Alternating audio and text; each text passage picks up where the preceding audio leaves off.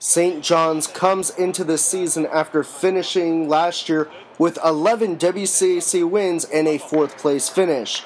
The team will have a much different look coming into this year, with Sean McAloon taking over as the team's new head coach. The Cadets come into the year with a mix of expectations. The team was only a free throw away from beating eventual WCAC champion PVI in the tournament last year, and a sense of change with the new coach. So far, the team has enjoyed the adjustment. Here's Trey Campbell's take on McAloon. It's been a good transition. Coach brings a lot of energy to the gym every day. Every day we just got to come to work. Along with Campbell, the team brings back some talented players on a very junior-heavy squad.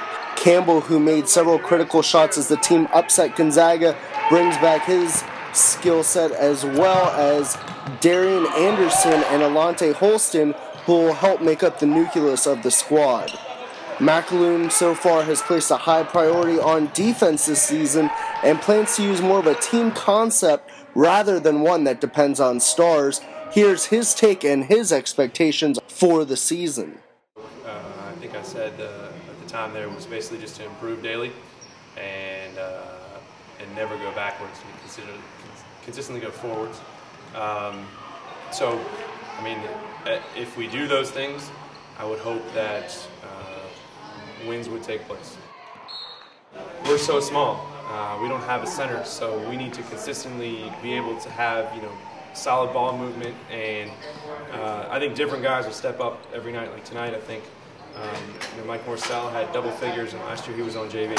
So it's going to be different guys, different nights. I'm a true competitor, so I would hope that we finish at the top, and that's the goal. I mean, we're not just going in there to play games. I mean, we might as well go home then, if that was the attitude. So we're hoping to finish at the top like everybody else, and we're going to work every day to try and do that. For DCSportsfan.com, I'm Brian Kapoor.